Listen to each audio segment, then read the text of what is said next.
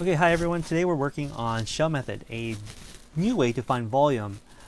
It's still following the same type of principle idea that we're spinning around, but instead of creating washers and disks, we're going to use cylinders. And let me go and give you an example of this. If I give you a graph that's terrible. And we'll give you as a function that's something like this. Darn it. Gave me the wrong vertex. Okay, we'll take that. And we'll say this is y is equal to x squared, negative x squared plus 4. Okay, that'll be 4. That'll be 1, 2. That's 2, right? So we have a graph. And I want us to block off, we're going to spin around the y-axis, rotate around the y-axis. And we're going to be bounded by y is equal to 0 and x equals to 0, right? Bounded by y equals 0, x equals 0. So just so visually, we're going to stop here and here. We're pretty much just graphing this part right here. Right? You just get the idea. Okay, mouse is here. All right, so we're going to spin this around, going this way. So we end up with our little shape that looks like this. Right. And of course, this looks like a circle for us. So we said we're adding up circles here. So we're looking at pi r squared. So the way we first decided to do this was we have to rewrite our axes. One reason why is because instead of being a dx, right, this would be dx, little shavings this way. We're actually going this way. So this is actually a dy problem. So we know we're going to integral dy. This is our volume. Okay? And we're adding up circles. So we say pi r squared. So pi r squared. So that's our r squared part, right? So what's the radius? The radius is the distance from the center going this way out this way. It's a different color. So that's our radius. This is our radius. Now, is this radius an x value or a y value? This is an x value, isn't it? But we're given a y equation, and y goes up. This is y. That's y. So it's the wrong value. So what we have to do is we have to spin that around. We say y is equal to negative x squared plus 4, and then we spin it around and we say y minus 4 is equal to negative x squared, and then so we get rid of the negative. So 4 minus y square root equals 2x. So we actually have to do the work. And in this case, since it's a nice, easy y and only one x, right? Not x squared and x, just a simple x squared problem, we could solve for x. And it turns out, as we said before, this x value is this x value, which turned out to be our radius. Easy peasy. We just plug it in and say, hey, that's my radius. Fine, take the radius and leave me alone. 4 minus y. That's our radius. Pi r squared, we're adding a bunch of circles. We're giving this volume of circles a little bit of thickness. Our dy, that's our volume. We added up from 0 to 4. Okay, crawling up from 0 all the way up to 4. Okay, that works. And this is easy because we were able to change from y's to x's. But what if we weren't? Or could we take this a different way? And so this method is called shell method. Because maybe you could think of it as you're stacking shells on top of each other. I don't know. I would like to more think of this as Russian dolls. You guys ever seen Russian dolls? They kind of go on top of each other, right? And in this method, we're going to look at the same picture, except we're going to cut this up a little differently. So let's go ahead and draw that same image.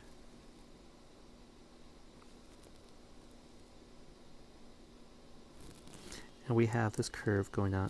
Let me draw a little nicer.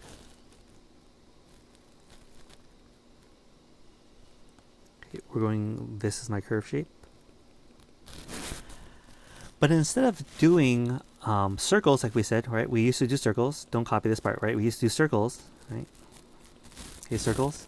We're not going to build this using disk anymore. We're going to use cylinders. And this looks like, oops. They look like this.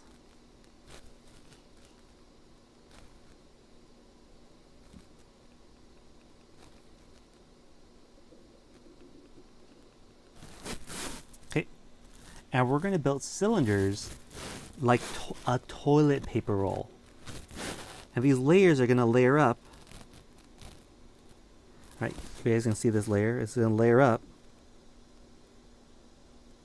And then this would end up being our little object here.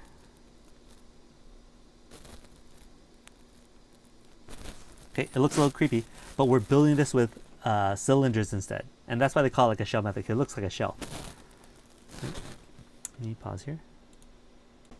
Okay, so what we're doing was we're building cylinders, and I want you to go back and think about, don't overthink it, just think about one cylinder. What is the measurement for a cylinder? And we have the equation for a cylinder. The equation for a cylinder is 2 pi r h. Why is it 2 pi r h? It is a circumference of a circle, and then we're going to multiply that by a little bit of h. Oh, sorry, some h, which is our height. Circumference times height. Is that the surface area formula or volume? It is.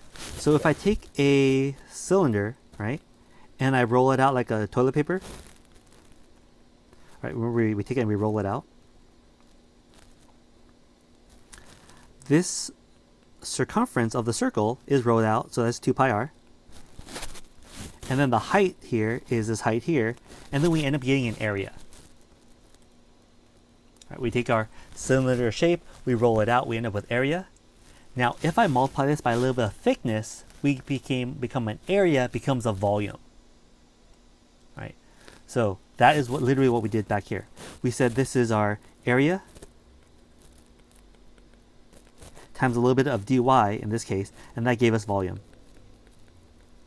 So we're just choosing a different shape. In our previous example, we used circles. Now we're using cylinders, which is really rectangles, and we're going to multiply this by a little bit of width to give that volume. And that's the only difference in this problem. So we're really just adding cylinders together. So for this method, it's actually, I would say, why is this method important? It allows me to switch to a different axis without switching the variables. So let's go ahead and see why that's true. So a couple things I want to make note. This is y is equal to negative x squared plus 4, right? Let's go with that.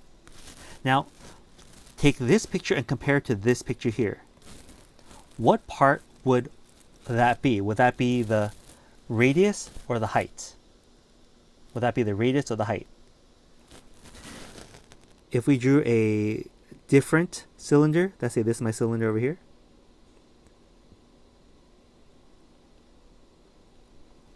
What would the y here be? Would that be the radius or the height? That's actually the height of my cylinder, isn't it? You guys all see that's the height? Now, what's the radius? The radius is just your x value. It's a distance away from 0. And that's your x value. It turns out we have everything we need already to use this version of the equation with what's given. We're given the height, which is our y value, the distance to the top of the cylinder, which is our height, right? That's our, turns out to be our y value here. And we have our radius. This r value is just an x value. So this problem, let's go ahead and set up an integral for this. To add up all these cylinders together, we're going to add up integral from, let's say, a to b, whatever that is, set up. We're adding cylinders. So cylinders. And we're going to multiply this by a little bit of width, which is a little bit of dx. So this is our formula, a to b, of pi r, no, sorry, whoops, wrong formula, 2 pi r h, that's our cylinder equation. And then we're going to multiply by a little bit of dx. Why is it dx and not dy? Because we're giving ourselves a little bit of width, right? This is our dx we're giving our toilet paper a little bit of thickness. And that's in the dx direction, the vertical thicknesses. To rewrite this, this is the integral from a to b of 2 pi, since 2 pi is a constant, and you just have to plug in your radius and your height. In this case, that's your y value and your x value, dx. So for our problem, since we said the radius is just from the x-axis to that cylinder, that's just an x value. And our height is related to our x value being our y. So this problem is actually pretty easy. 2 pi integral from, in this case, from 0 to, we said 2. That was a 2. That was a 4 up here. From 0 to 2, that's which way I want my x to go. So x times our y value was negative x squared plus 4 dx.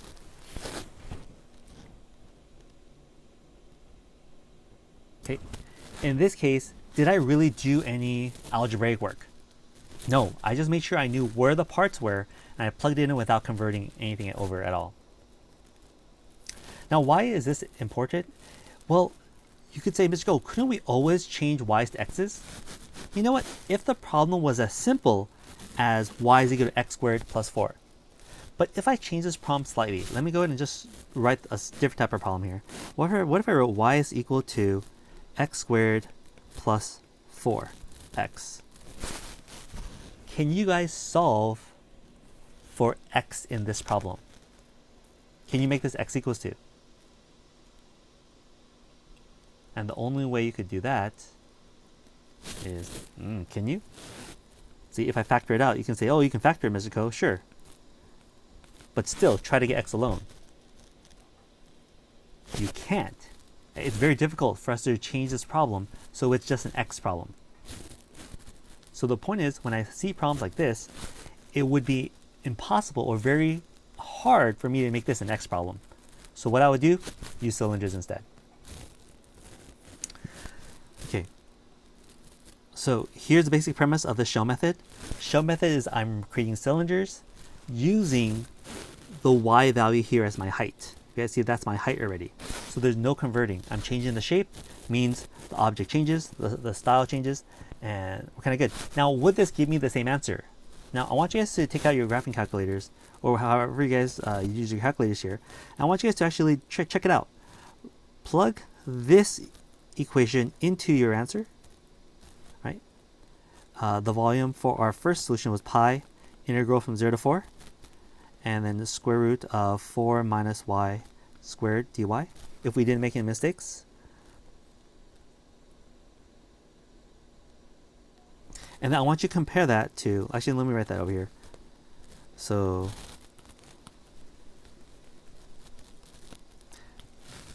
find the volume of integral, so we said pi r squared, which is the square root of, writing it 4 minus y squared dy from 0 to 4. And then I want you guys to find the volume of our new version here, which is 2 pi integral from 0 to 2 of x minus x squared plus 4 dx. And see if you get the same answer, okay? So maybe some of you guys could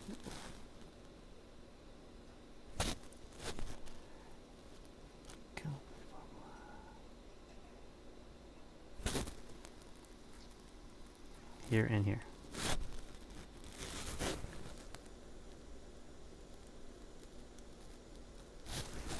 Oh yes. So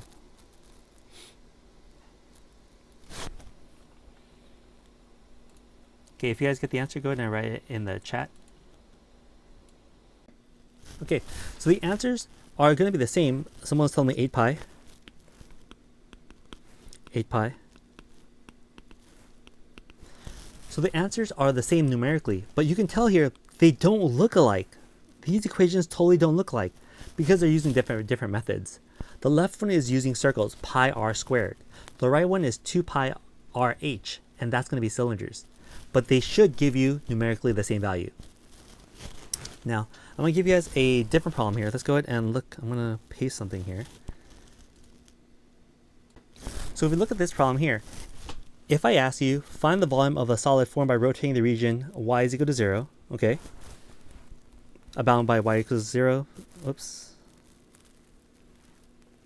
Around the y-axis, I need to edit this. So we're bounded by y is equal to 0, so that's the floor. The graph is a square root graph. X is 0, and x is 1. So this is what we're cutting off. About the y-axis, if I spin it around, it would look something like this.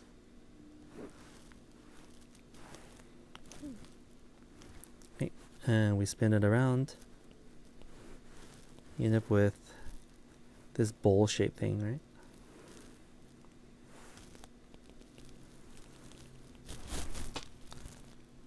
Okay. But in order for us to spin it this way, we would have to change our formula. Okay, because spinning this way is y is equal to, spinning this way is x equals 2. Now the problem with this, spinning it this way, we end up with actually two different boundaries.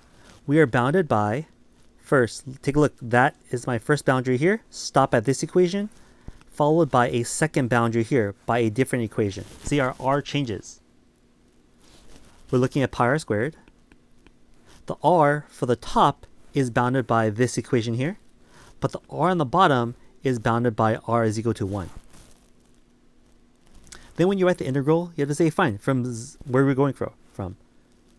We're going from here to here, that's one equation, and from here to here is a different equation. So it turns out it's going to be two integrals, 0 to, call this a, 0 to a, and then from a to 1. So this problem is not impossible, and we could do this, but the problem is we would have to do a couple things. We're going to first convert this to an x value. So y is equal to 1 over 1 plus x squared. Flipping it around, 1 plus x squared is equal to 1 over y. Solving for x squared, we have x is equal to the square root of 1 divided by y minus 1. Right? I got rid of the 1 and then I took a square root, plus and minus. I'm looking at the plus side only for this graph on the right. Now, at what point do they meet? You have to now say, okay, when does this equal to 1? When does 1 equals to the square root of 1 over y minus 1?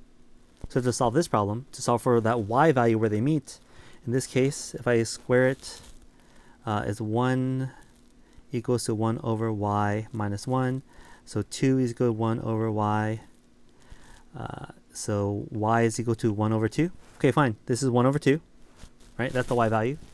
So from 0 to 1 over 2.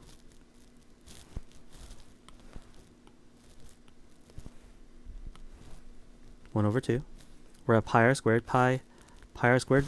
The radius for this equation is pi r squared. So our r value is our x value, right? That's our x. That's the radius of our disk.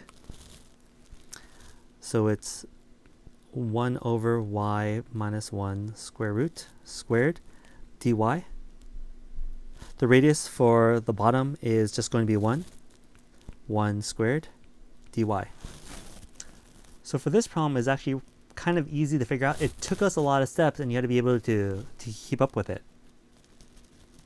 So this would be our volume equation, pi r squared of two different sections.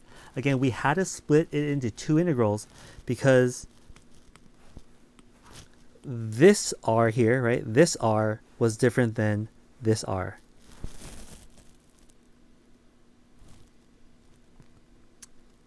But if you did this using cylinders, let's just take the cylinder that they have already. Let me redraw this. I erased too much.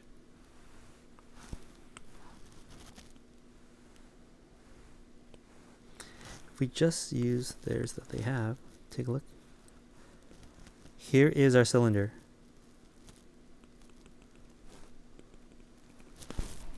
Let's look at the characteristics of the cylinder. I'm going to draw it out on the bottom. Let's see if they'll let me. No, they won't let me do it. If I draw out my rectangle here, this is 2 pi r. Okay? But take a look. This r value is just x. That's just x. Easy peasy. What's our height? Take a look. What's the height of your toilet paper roll? the height is bounded by this y value. Our height is equal to 1 over 1 plus x squared. So our equation for the volume using cylinder method, shell method, is 2 pi integral. Okay, we're going to go from 0 radius to 1. That's my radius, from 0 to 1. That's how the shells are being built out. Our height, so our radius first was 2 pi r. Our radius was just x, right? That's just x. Our height, h, is 1 over 1 plus x squared, and dx for our volume. Which one is the easier setup? The shell method. Both would give you exactly the same answer. But the right method here, we have to convert from from y's to x's, so we have that new radius when we're switching our axis. But the shell method keeps our y value and instead calls that the height of my cylinder. So that's a big deal. That's the big like switch around in our brains. So we have two methods to deal with us changing axes. If we could draw a cylinder, we can switch this to the cylinder method instead of switching our axes. Let's do another problem. Now, what happens if our cylinder itself will switch axis? What if I say we're going to rotate around a different axis here? How does that change our problem? Okay, let me find one where I do switch it.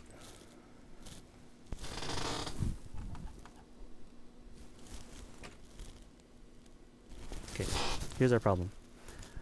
We have y is equal to x squared plus 3. Y is equal to 1.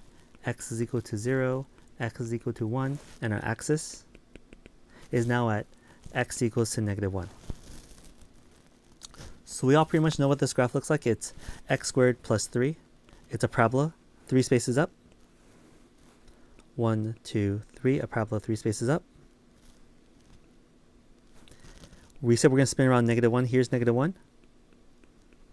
Lucky for us, since it's a basic parabola, we know this is going to be 4. Right? Because of 1 space over 1 space up for a parabola. But we're also bounded by these constraints. The constraints are x is equal to 0. So we're actually stuck right here. X is equal to 0. X is equal to 1. Turns out that's also going to be 4. We are y is equal to 1. We're up here. So we're looking at this shape right here. That's our constrained area. And we are rotating it around the axis x equals negative 1. So we're rotating it this way. Let me draw your mirror image here.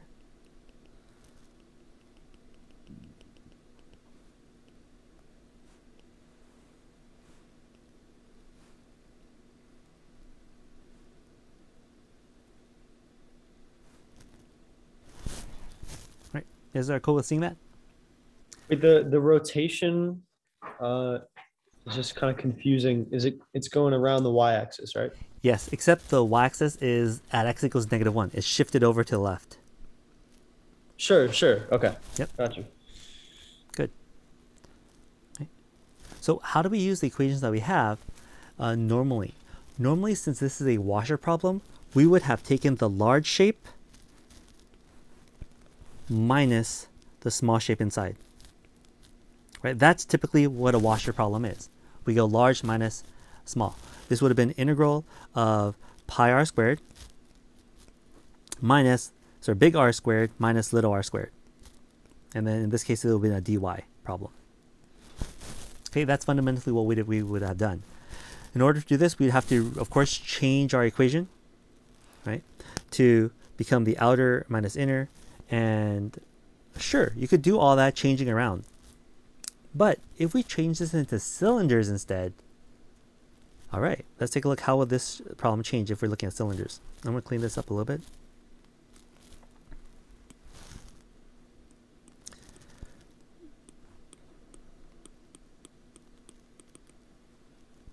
Okay, so we're going to take a look at the parts that we need to find this cylinder.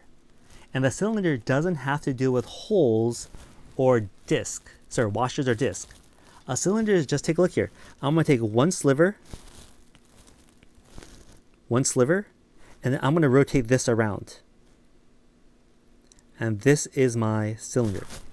We just have to calculate what the equation for that one cylinder would be. All right, let's do it. Paper towel roll. Unroll it.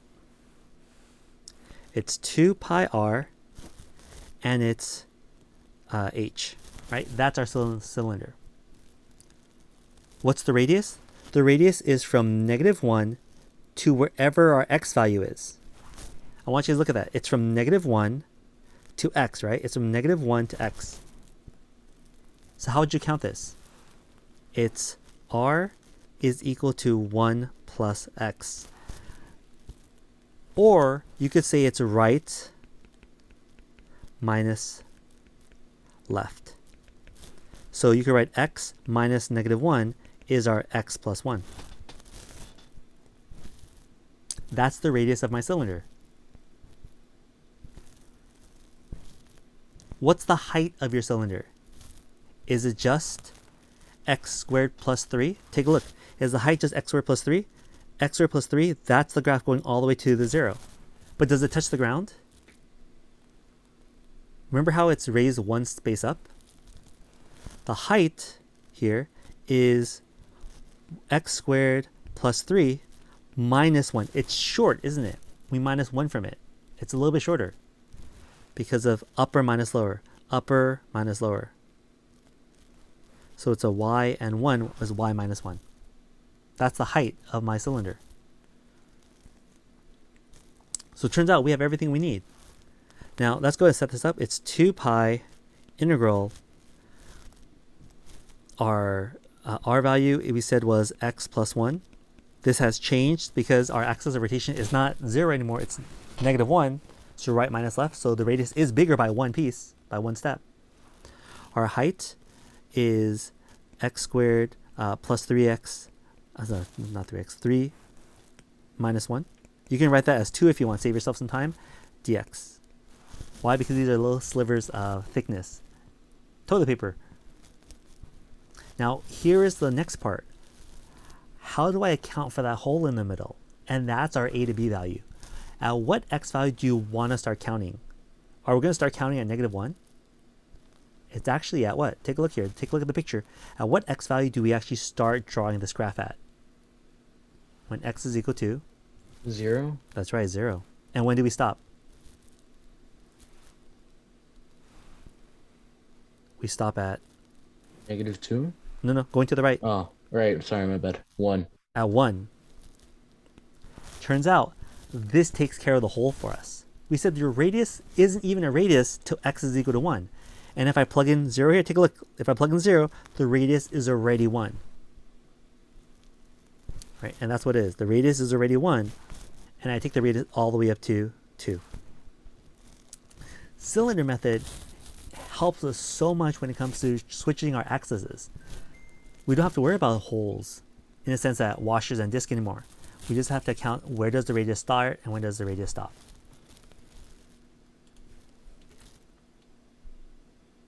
Okay, let's change this problem slightly. Okay. Oh no, let's do a different problem. I'm going to spin it around another axis. Okay. And I guess we'll call it after this. So y is equal to 2 squared of x, y is equal to 0, x is equal to 1, x is equal to 4, and the axis is x equals to 5. Okay, so let me draw this graph for you. This is a square root graph. Looking something like that. That's a square root graph, right? Square root graph. I want you guys to only work from 1 to 4. And we're going to rotate around 5. Okay, 1 to 4, rotate around 5. So this is our graph right here. And we're going to spin around this way.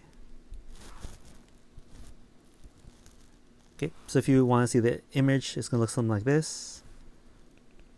I'm going to erase this image afterwards, but take a look. It's kind of like this kind of bun cake going on.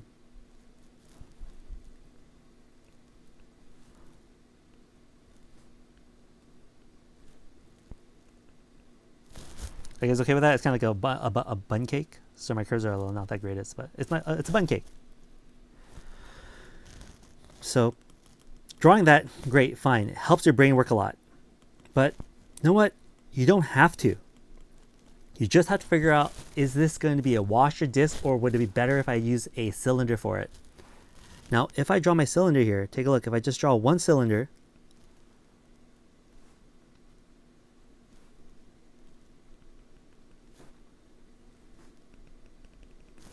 that's what I'm worried about. Where the radius is the distance from the axis to this value here, which I'm going to call x. Right, that's x on the graph. My height, h, looks like that's just going to be the y value. Because remember, I only worry about so many things when it comes to cylinders. 2 pi r h. Worry about your radius and worry about your height.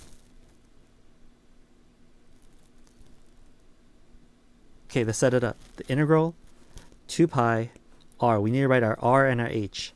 Let's figure out what our r and h is. Now, this is tricky, but you guys all went through geometry already. What is the radius right here? That's the radius from the axis of rotation to your x value. And it's simply just right minus left. It's 5 minus x, whatever your x value, gives you the leftover value here. If it was 1, 5 minus 1 is 4. The radius here is 4. That makes sense. 5 minus 4 is 1. The radius here is 1. That makes sense. So as x gets bigger, the radius gets smaller. So the radius is 5 minus x. Right minus left. Easy peasy. So we minus the axis of rotation to the x value we are on the graph. What's the height? The height is determined, take a look here when I drew this, the height is determined by the actual y graph. 2 square root of x dx. Now, where do we start counting and where are we going to stop? The x will start counting where? Take a look here. The x is going to start counting where? The x is going to start counting at 1 to 4. Do we get to 5? Nope. So from 1 to 4. And that's our setup. Is it this incredibly simple? Yes, it can be. If you can wrap your head around what we're, like the parts that we're taking, it's actually extremely simple. What's the radius? From the axis of rotation to our point on the graph, that's 5 minus x. The height of my cylinder is given by the function right here. Take a look. X to the height. Where are we starting counting? Because we don't want to go all the way to 5. We start from 1 to 4.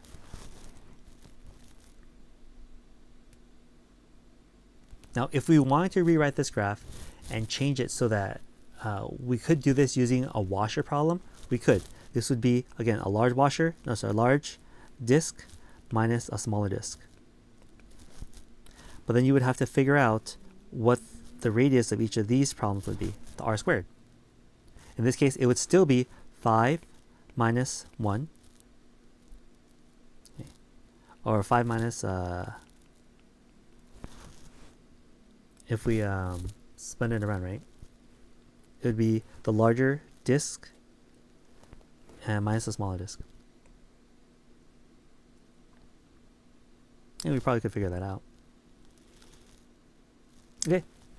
Oh, actually, no, it would have been, yeah, it would be, actually, this would be a lot harder. It would be this shape. Oh, no, it would be this shape spun around minus the inner shape. Large shape minus this inner shape. That's what it would have been. Other than a little more work. Okay, that's it.